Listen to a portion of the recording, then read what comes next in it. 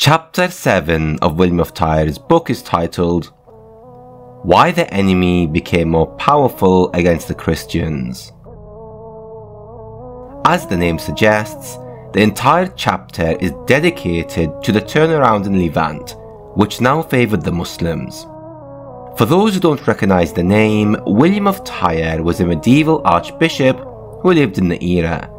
In fact, he lived in Outremer and even got to know some of the significant figures in the Kingdom of Jerusalem. Although he died roughly 1 year before the Battle of Hattin, he lived long enough to witness the Kingdom of Jerusalem in periods of strength and decline, and he attributes 3 key reasons for the change in circumstances. In this video, we will analyse the reasoning that William of Tyre puts forward for the Muslims' victory over the Crusaders. But before we start, please remember to click like and subscribe and to turn on notifications. This would really help the channel. Jazakallahu khairan.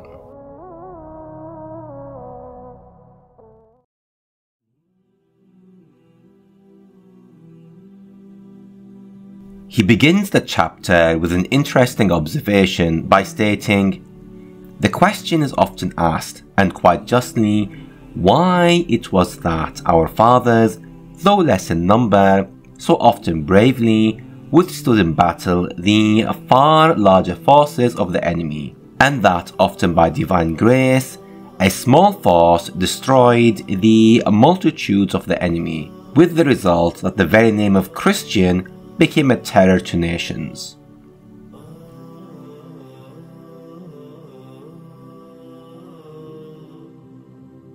He then goes on to say the following. In contrast to this, the men of our times too often have been conquered by inferior forces. In fact, when with superior numbers, they have attempted some exploit against adversaries less strong. However, their efforts have been fruitless, and they have usually been forced to succumb. Here, William of Tyre is comparing the victories during the First Crusade to the recent losses, and one can understand his point of view. The Christians during the First Crusade had been the underdogs. They were venturing into unknown Islamic territory and were up against the Seljuk Rome, the Great Seljuk Empire, and the Abbasid Caliphate.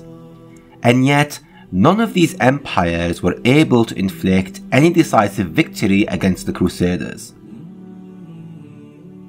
Worst of all, when the Atbag of Musa al-Karbugha arrived to confront the Franks at Antioch, he had been humiliated by an army whose size was clearly inferior. For many decades, the Crusaders did seem invincible, and the chronicler Ibn Qalanisi suggests that the fear of them may have begun as early as when the Crusaders took Nicaea from the Seljuk Rome. So, how did things change so dramatically? Let's have a look at William of Tyre's first reason.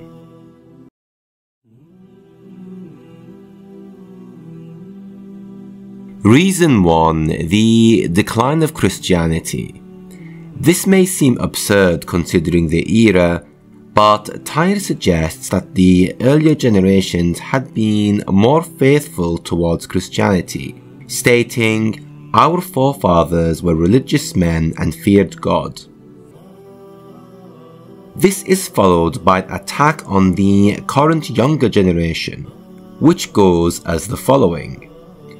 "Now in their places a wicked generation has grown up, sinful sons, falsifiers of the Christian faith, who run the course of all unlawful things without discrimination."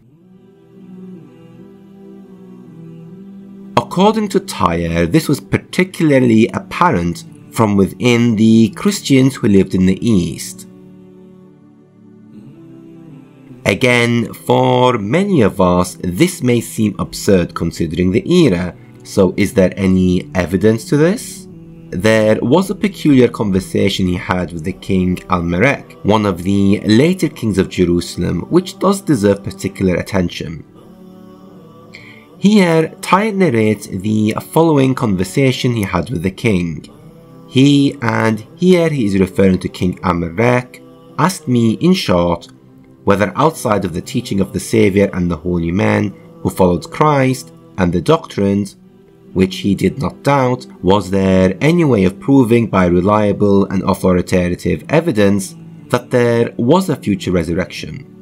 Here, William of Tyre confirms that the king did believe in the doctrine of the Bible, but this is a contradiction in itself, because by his own admission, the king doubted the idea of an afterlife. William of Tyre then narrates that he had informed the king of the following: "The teaching of our Lord and the Redeemer is sufficient, for in many passages of the Gospel, he plainly teaches the future resurrection of the body." However, Amalric would respond with, "I firmly believe all this, but I seek a reason whereby this can be proved to the one who doubts these things, and does not accept the doctrine of Christ, and believe in a future resurrection, and that there is another life after this death." William of Tyre then goes on to say that he eventually convinced him, but did he really? It is not befitting of the king of Jerusalem to speak in this manner, and if the king was a common example of the generation rather than an exception, then there had been a decline of attitude towards Christianity from within Outremer. Moving on, Tyre cites poor military discipline for his next reason. Just like previously, Tyre begins by making a comparison between the earlier generation of Crusaders with the current. He writes that the first generation had been accustomed to military discipline. They were trained in battle and familiar with the use of weapons.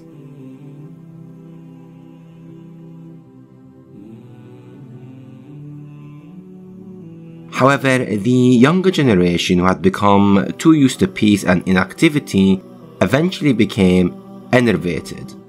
They were unused to the art of war, unfamiliar with the rules of battle, and gloried in their state of inactivity, and therefore it was not strange in number for men of war to overcome them.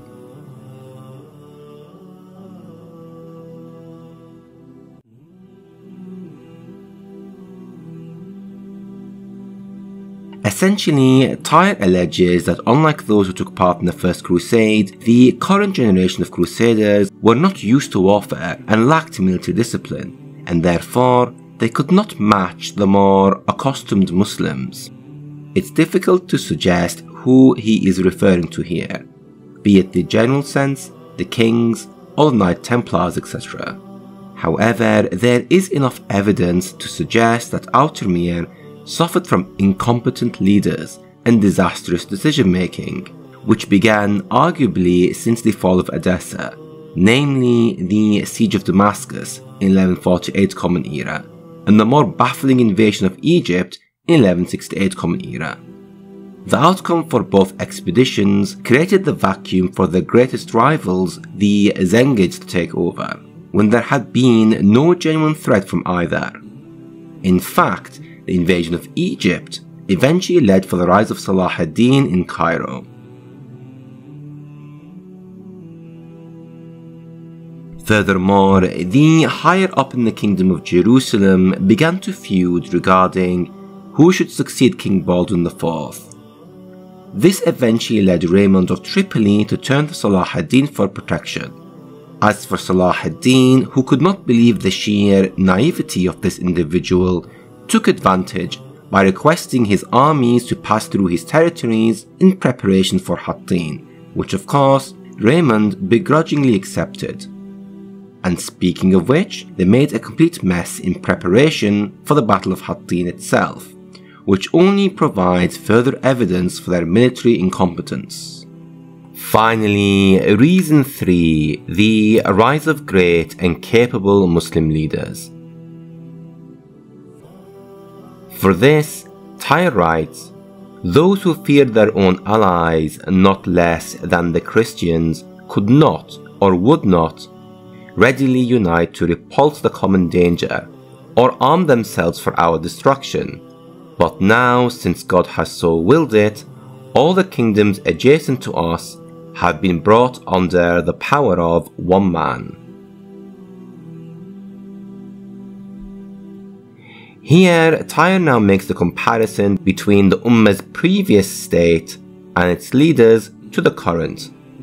Previously, the Ummah had been divided and feared the Crusaders. However, the Muslims were now united under Salah ad-Din and surrounded Jerusalem. He then goes on to mention three men in particular who managed to turn the tide to the Muslims' favour. The first mentioned is Imad-ed-Din Zengi, to whom he refers to as a monster who abhorred the name of Christian as he would a pestilence.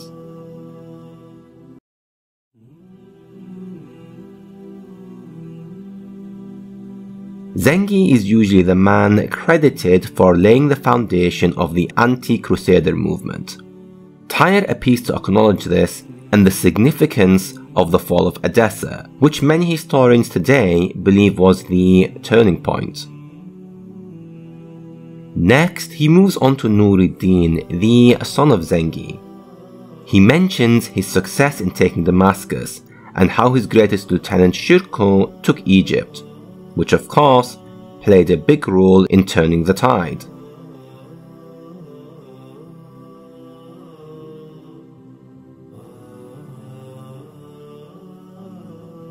To add to this, Nur-ed-Din's piety is well documented, and he is often credited for initiating the Sunnification in Levant, in places it had been absent. For those who have not watched our video on this great man, we will leave a link of it in our description of this video. Going back to Tyre, Nur-ed-Din's piety is something that William of Tyre also concedes to. In another chapter, he refers to Nur-ed-Din as a prudent man and a man who feared God. He then moves on to Salah ad-Din and mentions the might that he had under his rule, how all the kingdoms around about us obey one ruler, and that they do the will of one man, and at his command alone, however reluctantly. They are ready, as a unit, take up arms for our injury. He then tries to downplay Salah ad-Din's success, suggesting he had been lucky to inherit what Zengi, Nur-ed-Din and his uncle Shirkuh had carved for him. But I disagree. Salah ad-Din took part in the conquest of Egypt himself, and the country which he inherited had been in a terrible state, and the Zengid territory which he had reunited was divided after the death of Nur-ed-Din. Hence, it still required a lot of work for Salah ad-Din to establish himself and to reunite the lands of Islam once again. Back to Tyre, he mentions his inestimable supply of purest gold, which Salah ad-Din could now use to recruit numberless companies of horsemen and fighters.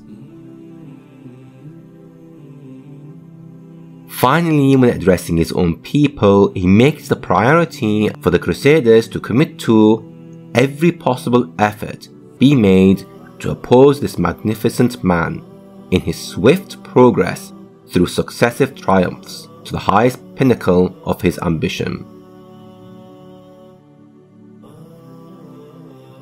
Now, William of Tyre would die shortly after finishing this chapter, thus he would not witness the Battle of Hattin or the fall of Jerusalem. As mentioned earlier, Salah ad-Din would successfully recapture Jerusalem for the Muslims 1 year after the death of Tyre. So, what can we conclude? Firstly, from the chapter, we're left with the impression that Tyre now believes that the Kingdom of Jerusalem has reached the point of no return, that it is now inevitable for Jerusalem to fall, despite his best efforts to rally the Crusaders against Salah ad-Din.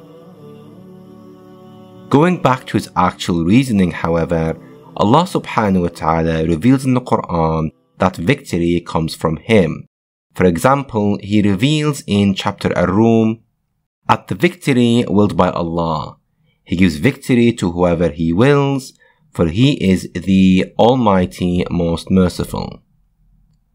But as for the means for victory to occur that we can analyze on the dunya, then there is actually a lot that I would agree with Tyre on here. If we're focusing strictly on the events in Levant, it was the Crusaders who were now committing heavy blunders on the battlefield and showing signs of division. More importantly, the Muslims now had far more capable leaders than they did previously. Gone are the days of Ridwan and Duqaq. Instead, the Ummah had capable military commanders in charge, in the likes of Zengi, Nuruddin and Salahuddin. The latter two in particular also re-established Orthodox Islam in areas that it had been absent.